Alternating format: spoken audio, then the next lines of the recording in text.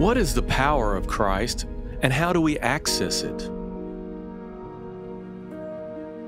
3 different words in the New Testament Greek manuscripts usually get a singular English word as their translation. What are these words, and what are the differences between them?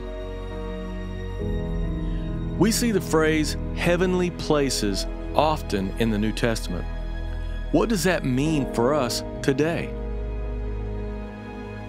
Jesus has all authority, but are there different levels of authority for us? And how can we know what they are and how to use them?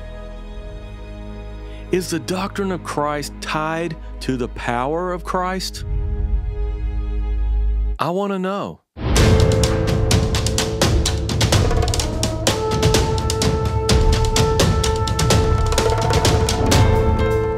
It is our great honor to welcome each and every one of you to this week's episode of the Doctrine of Christ with myself and Brother Jimmy Cooper, because whether you know it or not, the doctrine of Christ is the most important thing in your life.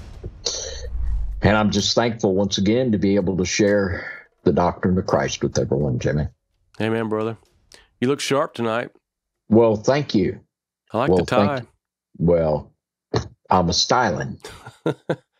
Our DLC for this evening is entitled The Power of Christ. The Power of Christ. And we're going to begin in Matthew, the 10th chapter. And we're going to read the first verse. And when he had called unto him his 12 disciples, he gave them power against unclean spirits to cast them out and to heal all manner of sicknesses and all manner of disease. Now that word power is the one we're going to focus on. And that word in the Greek is exousia. It's number 1849. And Thayer's lexicon says that it's the power of choice, the liberty of doing as one pleases. And the word exousia is very close to being synonymous with free will. And the Theological Dictionary of the New Testament, it says, unlike expressions for indwelling, objective, physical, or spiritual power, exousia denotes the power which decides. Now, we're going to see that the decisions we make will put us under one or two power sources. Everyone has a power source. And we're going to be studying 3 Greek words for power. One word is kratos, and that means the power that is in Christ. The power in Christ is called kratos. The power that is given to us through the Holy Spirit is called dunamis. It's the delegated power, and exousia is the power to choose. And exousia and the decisions we make determine what power source we have, the extent of the power, and many, many things that are so important as we go on to look at this. Now, obviously, this is of supreme importance. Now, in Ephesians chapter 6 and verse 10, this is the spiritual warfare chapter. And in Ephesians chapter 6 and verse 10, we read this. Finally, my brethren, be strong in the Lord and in the power of his might. Now, that word power there is 2904. It's kratos. That's the power of his might. And we are told to be strong in the power of his might. So we have to make decisions with the power that we have to be able to be under the power of his might. This is the power that resides in him. And in Ephesians chapter 1 and verse 19, the text says this, and what is the exceeding greatness of his power? Once again, that's kratos, That's his power, kratos, to usward who believe according to the working of his mighty power. Christ has mighty power. We've talked about in the DLC about omnipotence. He is all powerful, and his power wants to work for us. And we have to make decisions that will enable us to be strong in the power of his might. Now, in 2 Thessalonians, let's look at 2 Thessalonians chapter 1 and verse 8. In flaming fire, taking vengeance on them that know not God and that obey not the gospel of our Lord Jesus Christ. And there's that word obey. And to be under the distribution of the mighty power of Christ, it takes obedience. This is something we talk a lot about here on the DLC. We have to conform ourselves to the doctrine of Christ, the commandments of God, and do the best that we can to keep ourselves in a right relationship with him. It takes obedience. And as we walk in obedience, we can expect to be given access to the benefit of his mighty power. And in Acts chapter 1 and verse 8, we have the text that gives us our other Greek word for power, which is dunamis. That's where we get our word dynamite. You know, there's dynamite power. And in Acts chapter 1, verse 8, but ye shall receive power. That is dunamis. After that, the Holy Ghost has come upon you, and ye shall be witnesses unto me in Jerusalem and in all Judea and in Samaria and unto the uttermost part of the earth. So dunamis is what the Holy Ghost gives to us. Kratos is the mighty power of his strength. Exousia is what we choose to do and what connects us with the power source of dunamis or the kratos of Christ, or we're going to see that there are other power sources that we can tap into. Most people are running on the wrong power source. And here again, in Acts chapter 5 and verse 32, the scripture says here, and we are his witnesses of these things, and so is also the Holy Ghost, whom the Lord hath given to them that obey him. There's that word again. And why does the Lord give the Holy Ghost to them that obey him? Because if you don't obey him, you don't need the Holy Ghost. Because the Holy Ghost is that dynamite power for us to fulfill the Great Commission of Christ here on the earth. Now, exousia is that which gives us the ability to choose. We all have free will. And I want to read here from the Theological Dictionary of the New Testament. And I'm going to read here from volume 2 and page 565. And it will help us understand this word exousia a little better. It says, the power it is used of the power which Satan exercises and imparts. And we're going to give a scripture for that, of course, in just a moment. Exousia is used for the power of Satan. It also says, and especially the power of freedom, which is given to Jesus and by him to his disciples. When we have new birth in Christ, and when we are filled with the Holy Spirit, it's like getting an AR-15, only better. We then have power that we can choose to use. And it's all a matter of choosing and walking in obedience and plugging into the power source. And in Acts chapter 26, verse 18, the word exousia is used specifically of the power of Satan to open their eyes and to turn them from darkness to light and from the power of Satan unto God. There's our word exousia.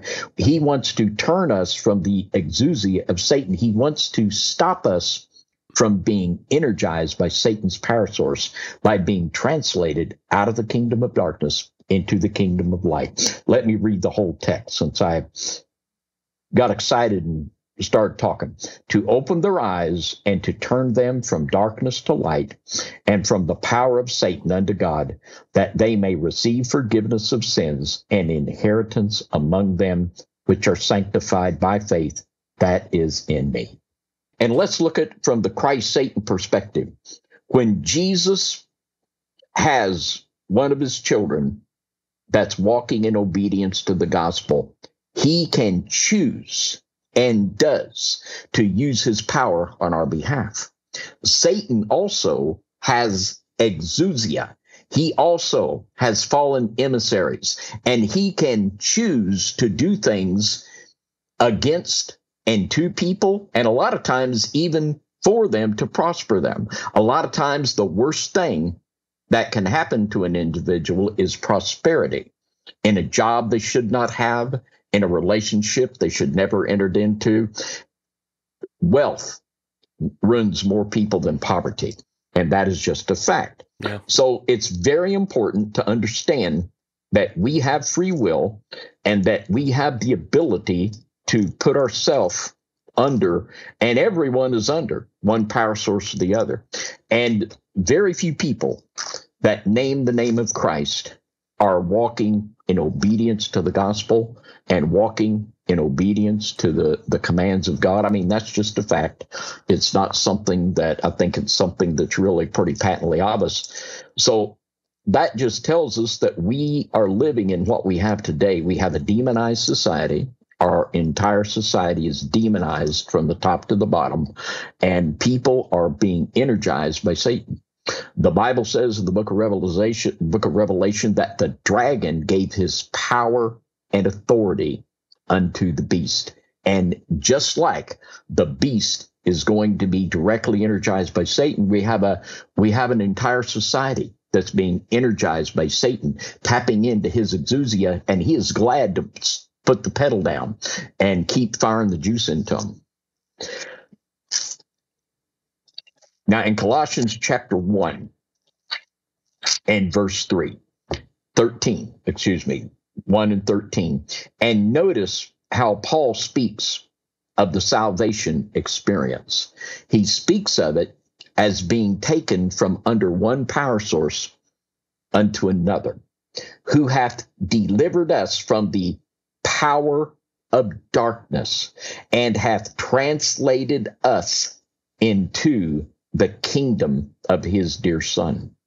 Everyone that is not born again, they are under the power of darkness. It says in Ephesians chapter 2 and verse 2, wherein in times past ye walked according to the course of this world, according to the prince of the power of the air, the spirit that now worketh in the children of obedience. And that's what salvation is. It's deliverance from the power of darkness into the kingdom of his dear Son. We now have access to a different power source, and we have to understand that we can't fuel the train ourselves, that we have to have the power of the Holy Spirit, the dunamis, and we have to stand under the mighty power of Christ. When, we all have bosses in some realm, and our boss, or the governor or the mayor, you could use a lot of examples, they can make decisions. And that's what it is. Exousia is free will to make decisions. They have power over us to decide this or to decide that.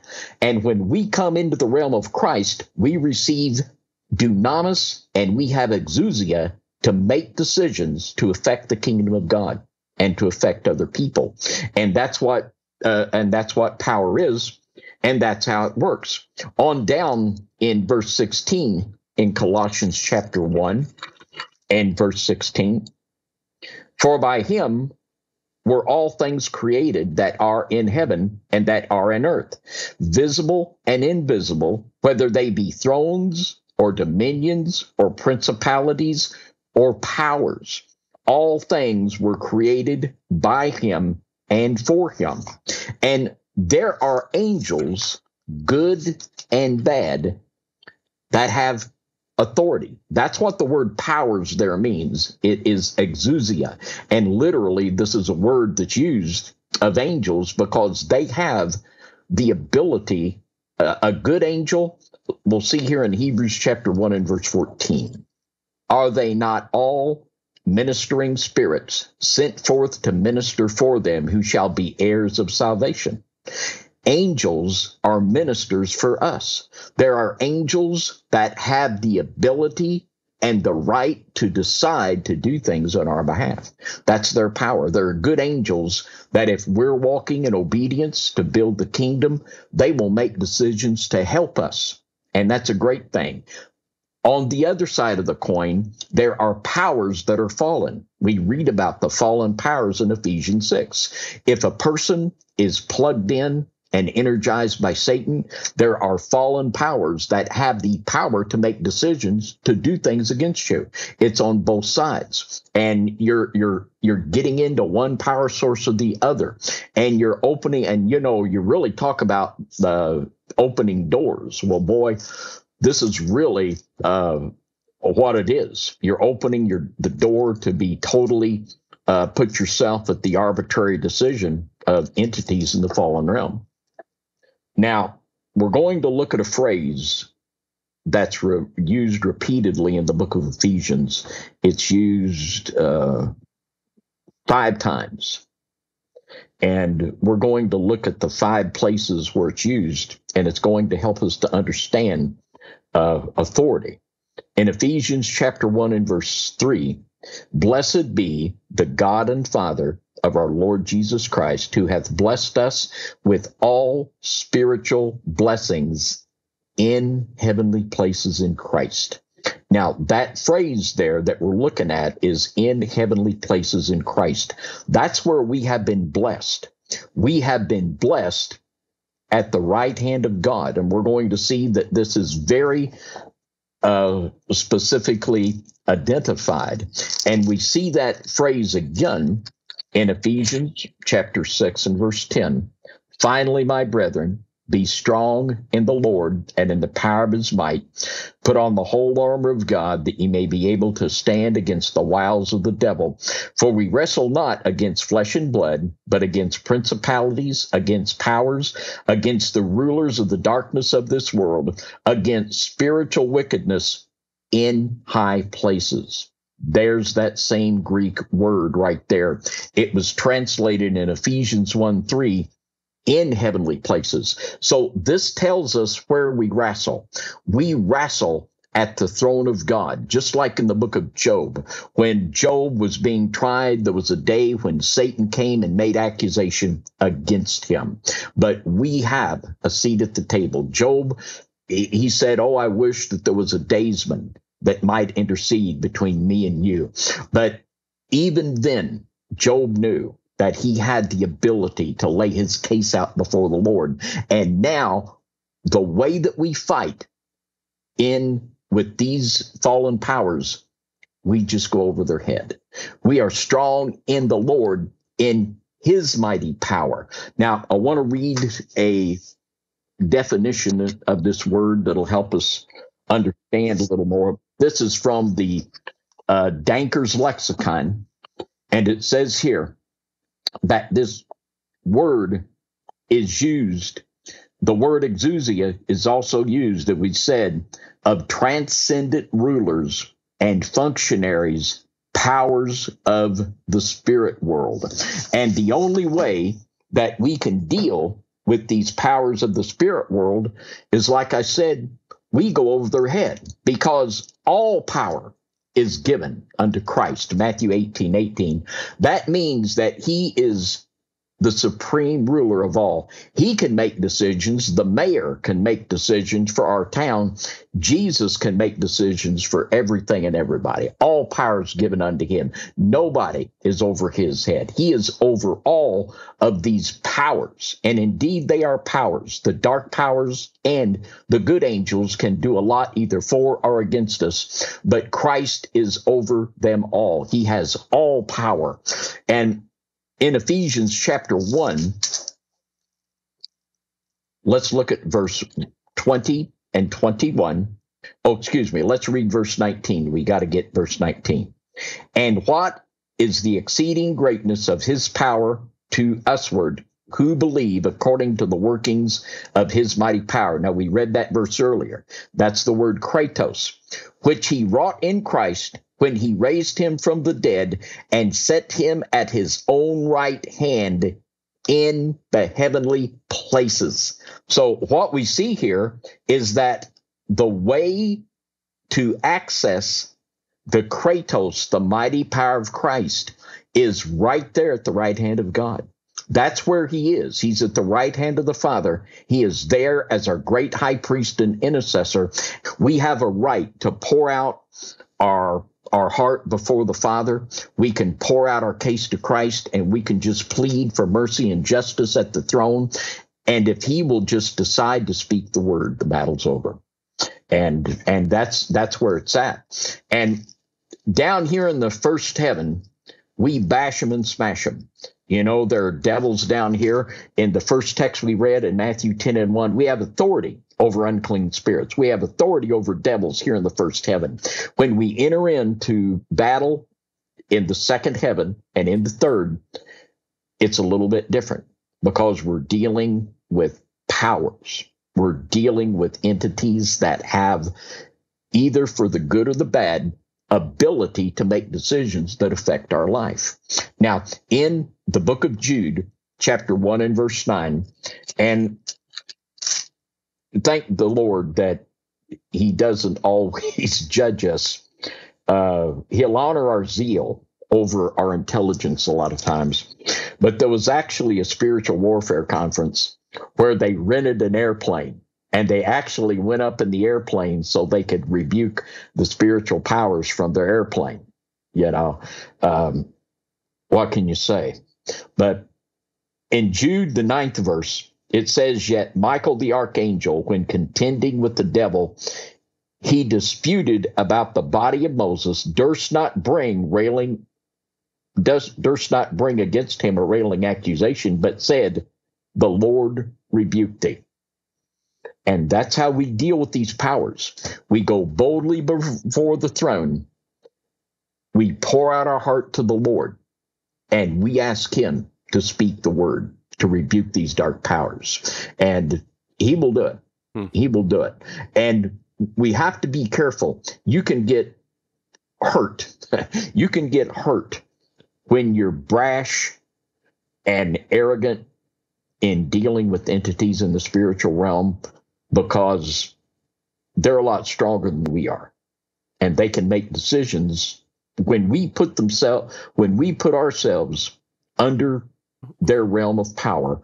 And when people are doing things that give these authorities rights to make decisions in certain areas, you're in a lot of trouble. You've got to go to the throne, and you've got to ask the Lord to use his mighty power, his kratos, to override these powers. So even though we have Christ in us, and we've been given that authority like he did the disciples, or was that just for the disciples then? No. Then it does make me wonder why we can't deal with it directly. There are different levels of authority and power in the dark realm. Now, in the first heaven, here in this realm in which we live, the spirits in the first heaven, we have authority over. Oh, okay, I see what you're saying. And that's why I say in the first heaven, we smash them and we bash them. Okay. We have authority. We cast them out. But when you're talking about principalities and powers, fallen angels in the second realm, and the seraphim that will accuse us before the Father, it's different. We have, and this is one thing that if you don't understand the comprehensive areas of spiritual warfare, there are things that are in the first heaven, there are things in the second and the third, and there are also things in the underworld. Well, so it's more than just, there is a devil, let's cast it out. I imagine that there's some listeners that might be wondering what some examples might be of first heaven things that we might have authority over, or what might be second heaven things and what might be third heaven things. Can you give us a couple of examples? Yeah. Um, and in Scripture, there are three heavens. The first heaven is where we live, the atmosphere that is over this good old flat earth.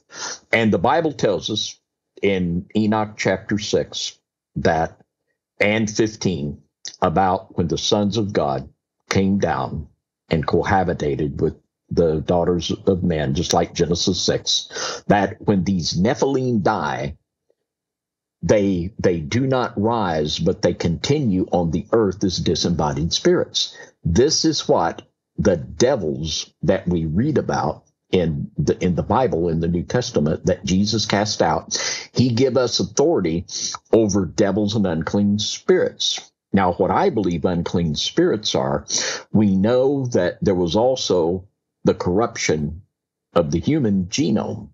And there's a lot of people, I tell you, they're just acting like animals. I mean, I don't know the way to say it. They act like just brute beasts, which is another biblical term. And I believe the difference between an unclean spirit and a devil, I believe that the devil is a disembodied spirit of a creature created from the union of a Nephilim and a human woman, and that unclean spirit is from the manipulation of the animal genome, which is just rampant today also. You know, the days of Noah are still with us. And I believe like a satyr, that is just one. The Bible speaks of satyrs. And when they die, I believe they become an unclean spirit. And there were many, many of these beings. They're all over the Bible. And today, this is, you know, kind of reduced to fairy tales, but is that anything but? And the power of the demonic realm is rampant here in the first heaven. We have a demonically energized society and a nation. We're a devilish nation. And we have authority over down here in the first heaven. We got it. Well, that makes it seem a little more clear why God would tell the children of Israel to kill everything in these certain countries, including animals, because maybe they were all jacked up. They weren't like true clean animals anymore. Yeah, no, they weren't many times. And we could give many examples from Scripture and every ancient civilization. You can talk about Babylon, Assyria, Greece, Rome, every one of them in the architecture. You have the chimeras, the half human, half animal creatures. And, you know, these were real entities that roamed the earth. The Pegasus, it's just all over mythology. But what we call mythology, they called theology. And it was real to them because it was. They really were. Of course, it's the demonic narrative, and there's a lot of embellishment attached to it, but these were real fallen entities. And the departed spirits, it says in the book of Isaiah that the dead do not rise. The Nephilim will not rise in the resurrection. They continue as departed spirits. And that's what we're dealing with. Okay. And, you know, it just makes so much sense when, I mean, people are just absolutely, the things that are being done, we could just go on for hours. They're just animals. They're just mad dogs. The things that they're doing it's just horrific. And it's just an absolute demonic infestation is what we're dealing with. It's nothing less than that. And we have authority over those types of things. Yes. The disembodied spirits. Now, when that spirit's in a human, we also do. We can bind, but that's even a more dicey situation because you get someone jacked up on meth or even worse, filled with the devil coming at you. You better be ready to bind and jump, you know. Well, what's the scripture where Jesus, you know, released the 2,000 demons, but that guy, you know, they couldn't keep him chained up. He could break anything they put on him. It was like he was on meth or something, but he was full of all these, you know, legion, evil spirits. And we absolutely in Christ do have authority over those fallen spirits and even over those in other people. And we're going to have to really realize that the war's on. The war's on. Yeah, I know this could be a whole nother topic because this is a big topic that we're on, and maybe it's getting off the main topic it's not a at little all, bit. Jimmy. It's not at all, because that's the very first scripture we read tonight was the mighty power of Christ given to exousia. You see, Yeah. Now we've got this authority. We can choose to use it, you say. All right, so what would be the difference now between that we have authority over and the one we don't? We should go to God for the rebuke. Well, and we do have authority over those also in Christ. We do. But it's not the same. It can't be approached from an arrogant, haughty, I'm all that in a bag of chips. You kiss the ring, devil, like a Lord of the Rings thing. That ain't how it works. It's through his mighty power. And that's why it's in Ephesians. That's why it was stressed. Be strong in the Lord and in the power, kratos, of his might. Ephesians 1:19 and 20, it talks about how the kratos of Christ is over these other powers, which are literally the word exousias. And they're called that because they have the freedom to make choices over our life if we give ourselves in such a position to where they can open the door and let them at us. Yeah. Isn't authority another definition of exousia? It's one of the additional. It is sometimes translated authority. Yeah. Authority or power. And that's just what it is. When you have authority over someone, you can make decisions on what they can do, can't, and everything. In Colossians chapter 2, and I love this, verses 14 and 15, blotting out the handwriting of ordinances that was against us, which was contrary to us, and took it out of the way, nailing it to his cross, and having spoiled principalities and powers, he made a shoe of them openly, triumphing over them in it. And he just didn't beat them. He made a shoe of them. He made a clown show out of them. He humiliated them. Isn't that when Jesus took back the keys from the devil that Adam had given him? It was on once he died and rose again. It is the time at the cross when he entered in, and it wasn't a battle, like a lot put in there. He went in, and he, by the power of his blood, he totally just vanquished the kingdom of darkness. Mm-hmm. He led captivity captive, and when he did, it was a complete humiliation of the fallen world. Made a spectacle of them, spoiled them, just made a clown show out of them. Well, just think about it. They played right into his hands. Yeah. I mean, yeah, it's just, I was going to say how stupid, but I don't want to be that arrogant. But Mike, you're trying to do all this evil domination, and then you do the one thing. I mean, the devil saw all these centuries of sacrifices that was being done. There was a blood sacrifice probably from the beginning of the Adam and Eve fall, because that's started with God making them some clothes out of an animal and then so the devil has seen this for 1,000 or 2,000 years, whatever. And then to just really just make them want to kill Jesus. Wouldn't you think there would be a 2 and 2 equals 4 moment there? Like, hey, wait a minute. Maybe we're doing something God wants us to do. For somebody that has so much intelligence, he can be pretty stupid. And he actually thinks he could win this thing. Do you think he really does? Well. Or is he just so mad that he can't, that he just wants to take as many with him as possible? I've kind of went back and forth on that. He evidently at one time had to have thought he could have won. But I mean... Well, and he convinced a third of the angels that he could, yeah, right? Yeah. And when the Lord returns, they are going to try to shoot at him with guns. Could you imagine? Well, let's get her body armor on, her little helmet, and her AR-15. I mean, it's crazy.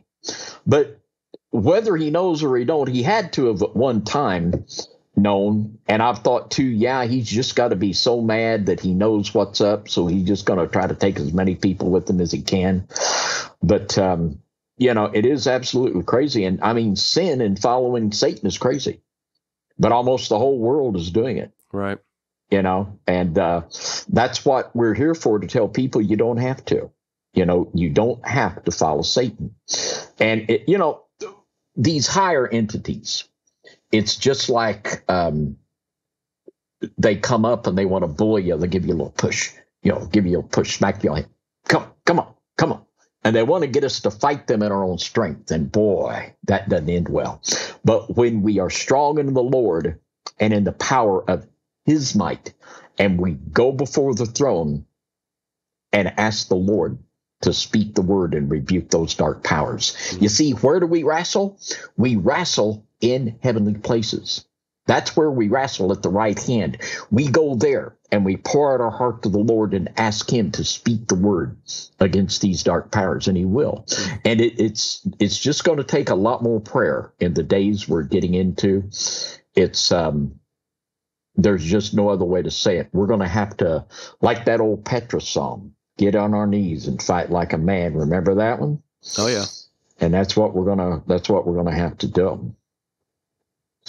Now, in Ephesians 2, this is the big difference between us and Job.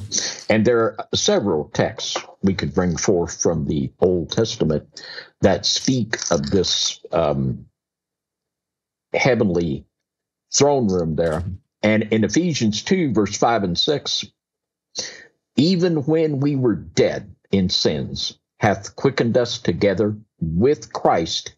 By grace are ye saved, and hath raised us up together and made us to sit together. Here's that phrase again, in heavenly places in Christ. We are seated with him. We have a seat at the table, and we can go before the throne and petition the Lord to rebuke these dark powers. That's the difference between now and under the old covenant.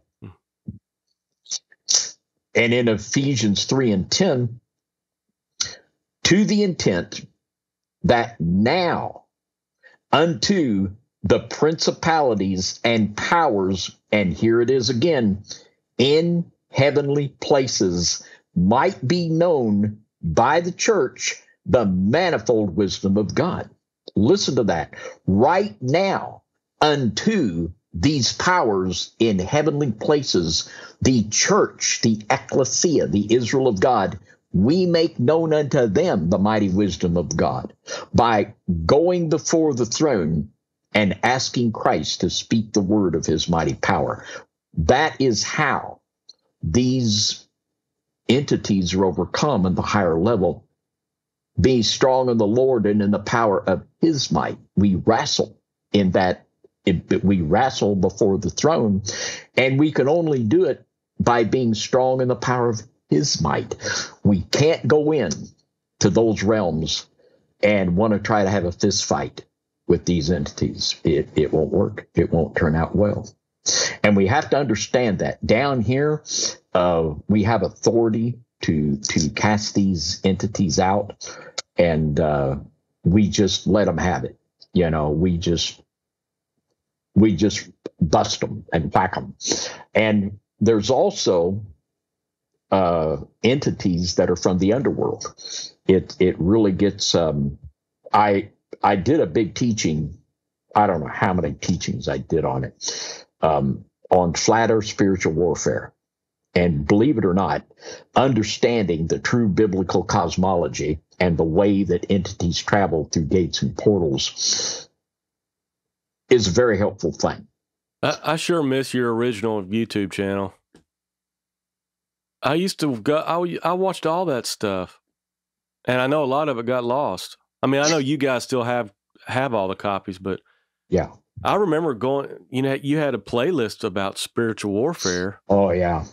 And man, I listened through that several times. And on our Brighteon channel, we have 2 playlists on spiritual warfare. Okay. One of them I taught before I understood flat earth.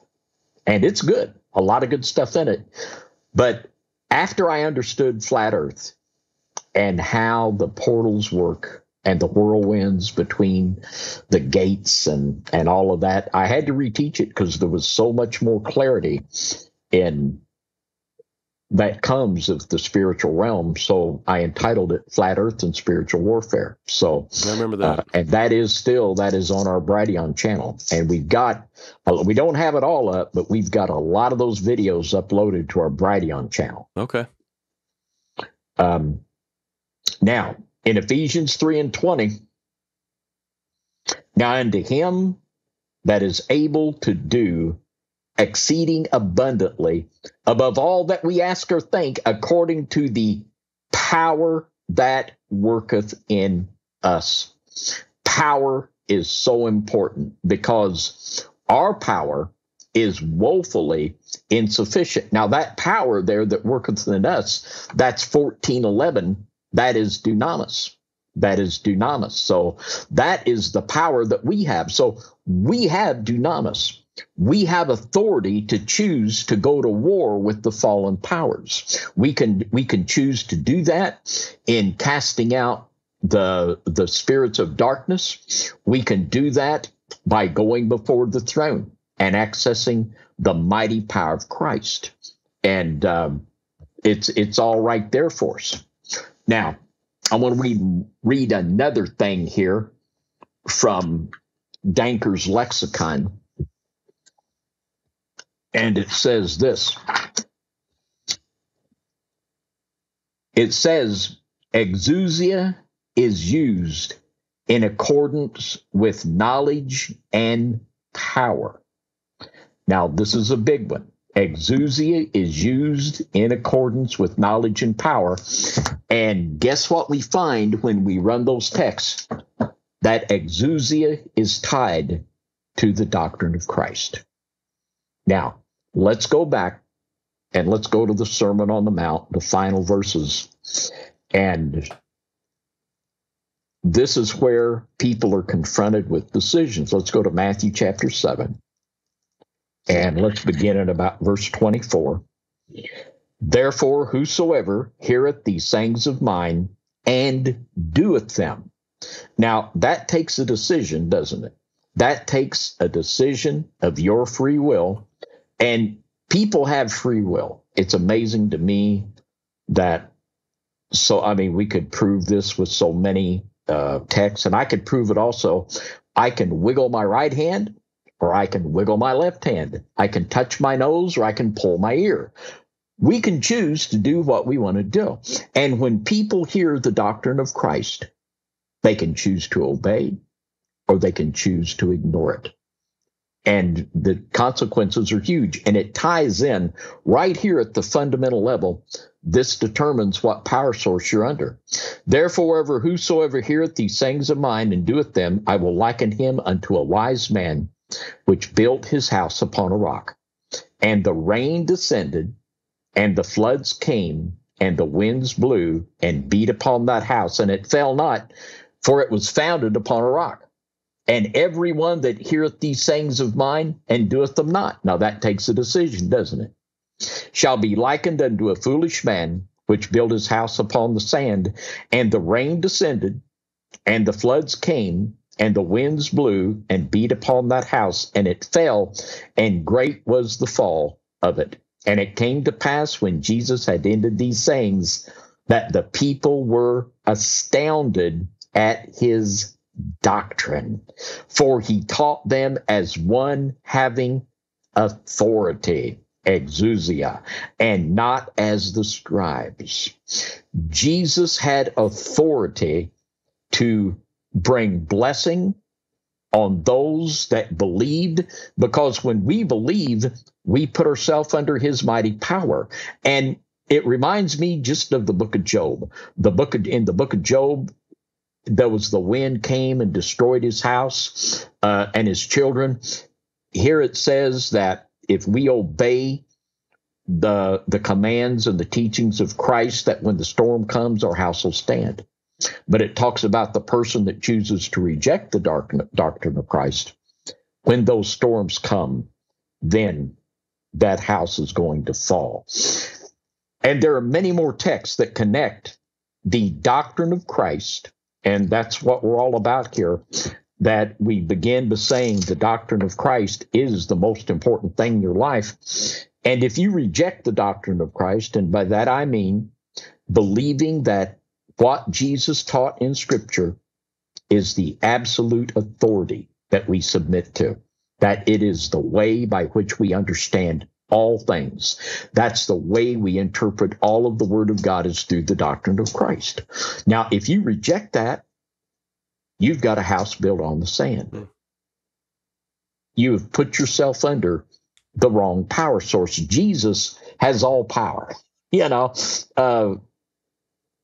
it is just so obvious. And in Mark chapter 1 and verse 27, and they were all amazed, inasmuch that they questioned among themselves, saying, what thing is this? What new doctrine is this? For with authority commandeth he even the unclean spirits, and they do obey him. The authority of Christ was recognized by his doctrine. And this is where we make the decision what power source we are under. The Pharisees rejected the doctrine of Christ, and they stayed under the empowerment of Satan. In the Gospel of Luke, chapter 4, the Gospel of Luke, chapter 4, and let's look at verse 32. And they were astonished at his doctrine, for his word was with power, exousia. And when Jesus taught, he could make decisions. He could cast out devils, and to those that would place faith in him, give them new birth. He had real authority. He had real power, and it was connected with his doctrine. And in verse 36, it says, and they were all amazed and spake among themselves, saying, what a word is this? For with authority and power he commandeth the unclean spirits, and they come out. And literally, and what deliverance is just making the decision that understanding we have authority, and we make the decision and they have to go. And this was connected with the word and the doctrine of Christ over and over again, just like the lexicon says. There's a whole section of Scripture that connected the power of Christ with the doctrine of Christ. And that's what connects us with the power of God. Obeying and believing the doctrine of Christ. It gets us under that right power source. John 15 and 7, we see how this manifests in our prayer life. John chapter 15 and verse 7, and this is right in line with it. If ye abide in me, and my words abide in you.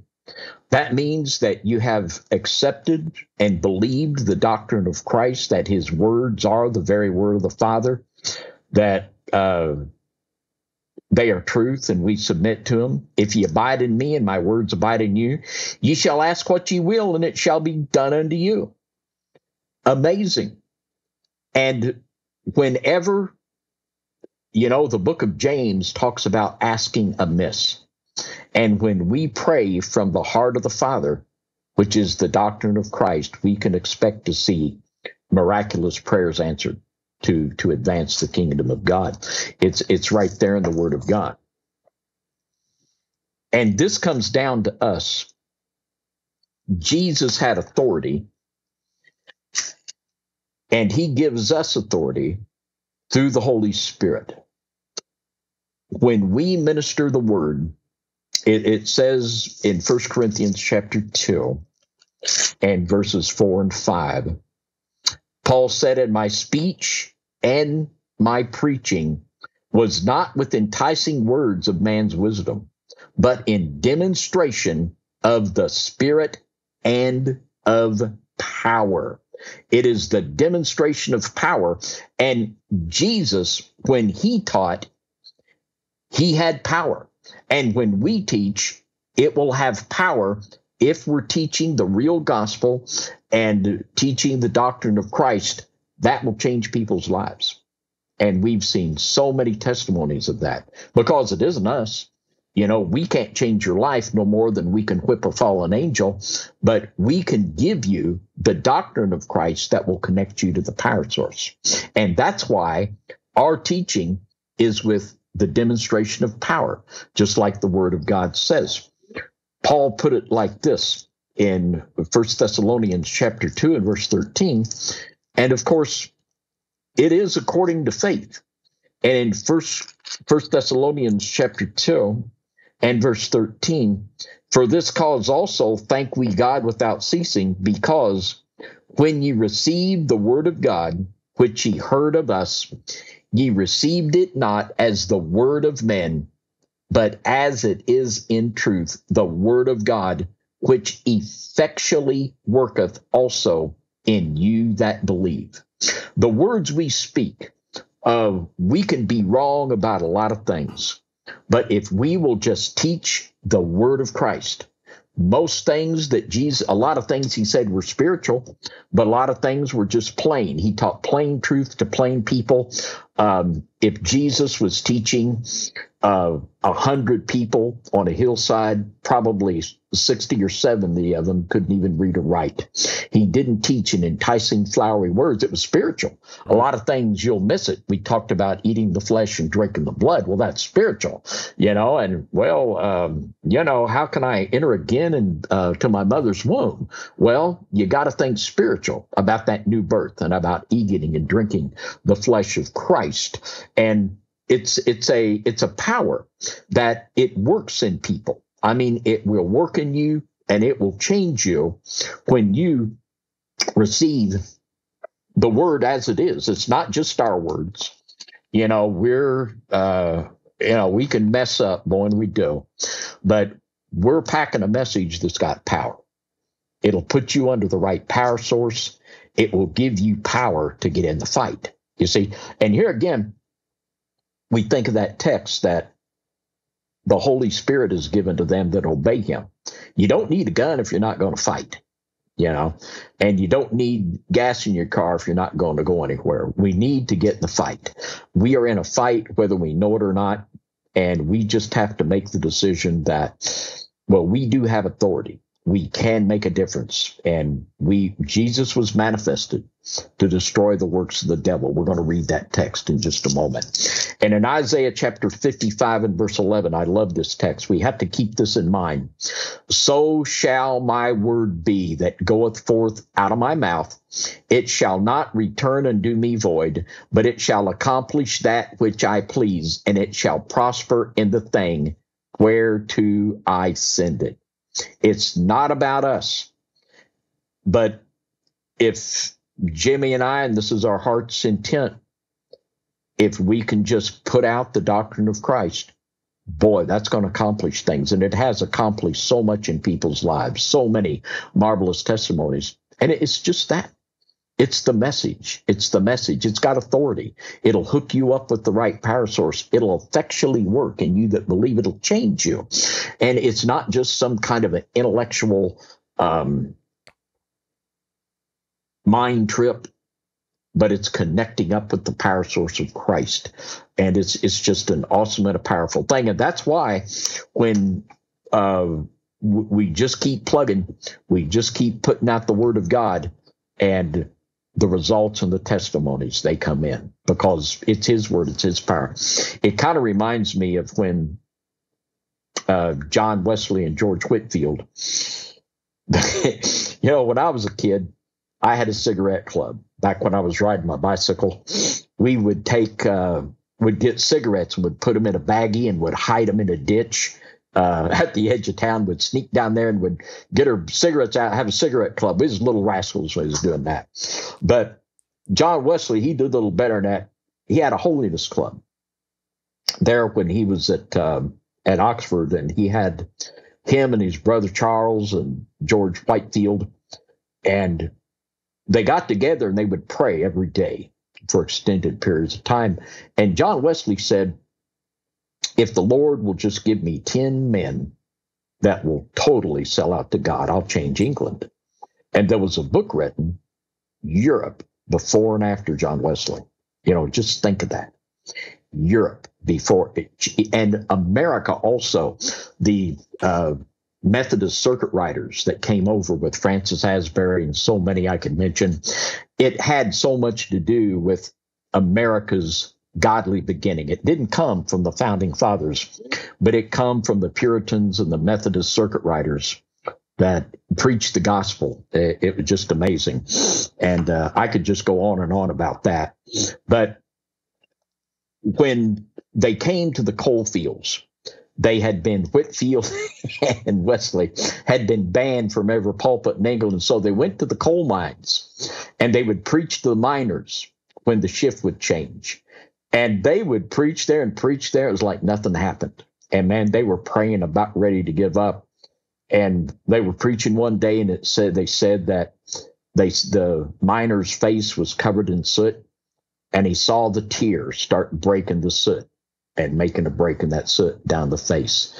And revival broke out among the coal miners, and they started coming to Christ, and a great revival broke out. And the word is powerful. The word is powerful, and we have to always remember that it's not about us. It's about him. It's his mighty power, whether we're giving the gospel to bring conversion in a soul, or whether we're fighting before the throne. It's about his mighty power. It ain't about us. We really have to keep that in mind.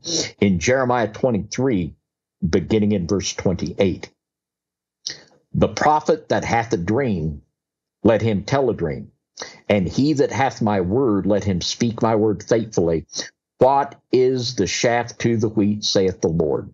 Is not my word like as a fire, saith the Lord, and like a hammer that breaketh the rock in pieces? Therefore, behold, I am against the prophets, saith the Lord, that steal my words, every one from his neighbor.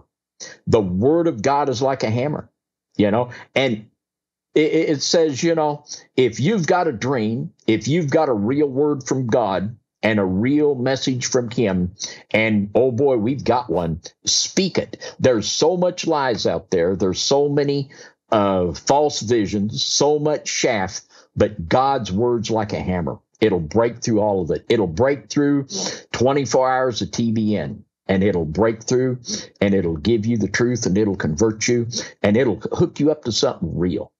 It'll hook you up to something real, and it will be meaningful in your life. And what the Great Commission is all about, and let's read that in Matthew chapter 28. The Great Commission is simple. We preach the gospel, and we have to get the right one. And sadly, today, the word repent has been taken out of most gospel presentations. You don't hear it very much. Matthew chapter 28. And we'll begin with 18. Matthew 28, verse 18. And Jesus came and spake unto them, saying, all power is given unto me in heaven and in earth. All exousia. There are other powers, some pretty strong ones in the earthly realm and also in the spiritual, but Jesus has all power. He has the ability to make decisions about everything and everybody. Nobody is higher over him in the pecking order. All power.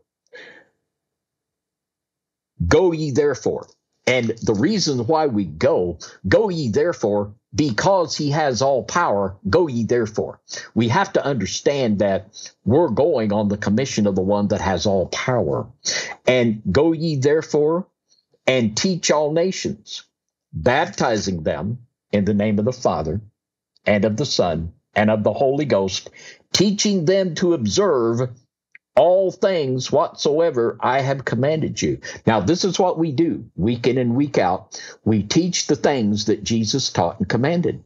And until you're teaching the doctrine of Christ, there is no other doctrine. There's one faith, one Lord, one baptism. And the only faith there is the faith of Christ and his doctrine. That's it. There is no other. All things whatsoever I have commanded you, and lo, I am with you always, even unto the end of the world. That's our commission, and that's what we do.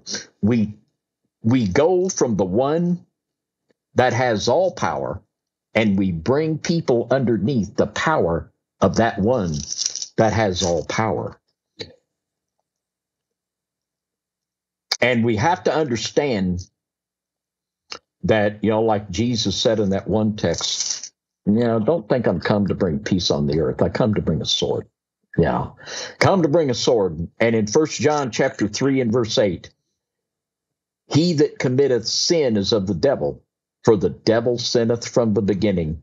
For this purpose the Son of God was manifested, that he might destroy the works of the devil. There's a fight. Jesus is out to destroy the works of the devil. When Jesus taught, he had authority. He cast out devils. He would pray and people would be healed. He said, you go. He'll give us authority.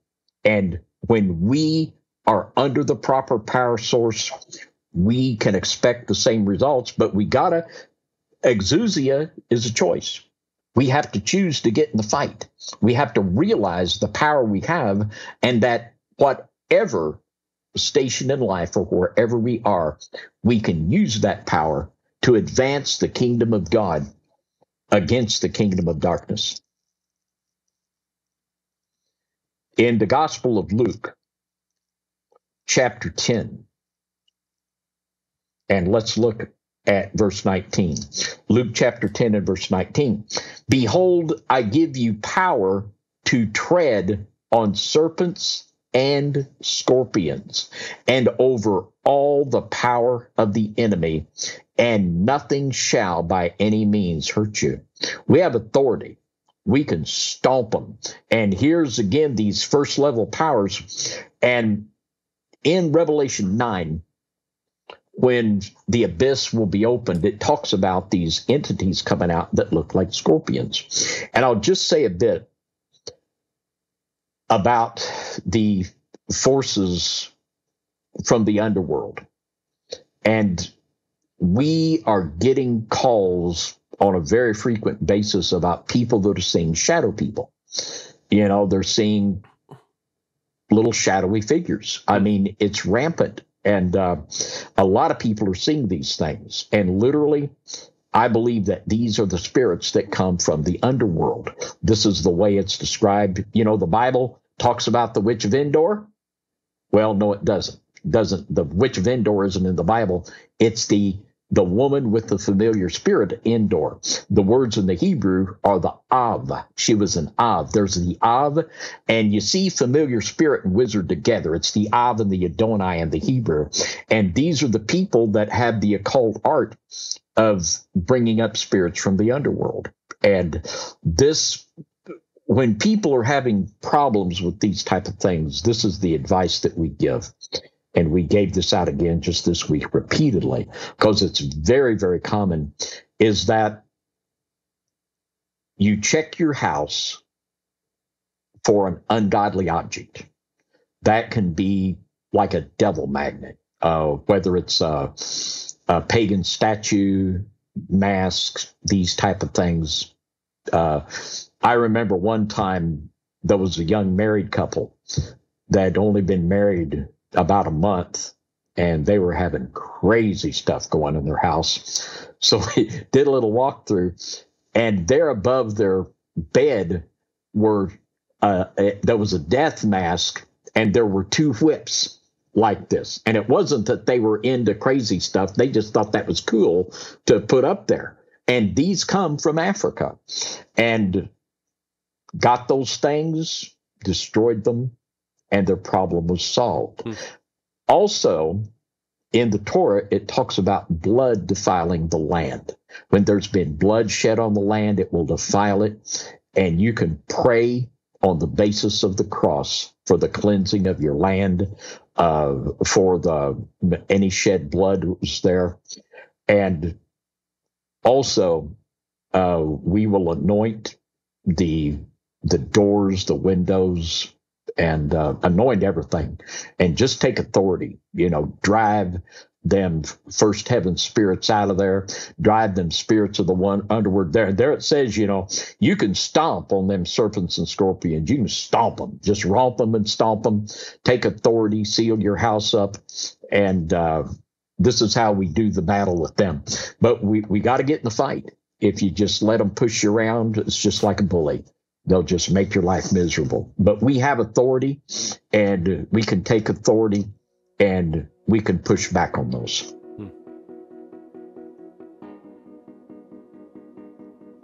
A text from the prophet Isaiah. And this is such a blessed scripture. Isaiah chapter 54 and verse 17. And I believe that we'll close with this. It says, "No weapon that is formed against thee shall prosper, and every tongue that shall rise against thee in judgment, thou shalt condemn. This is the heritage of the servants of the Lord, and their righteousness is of me, saith the Lord." With all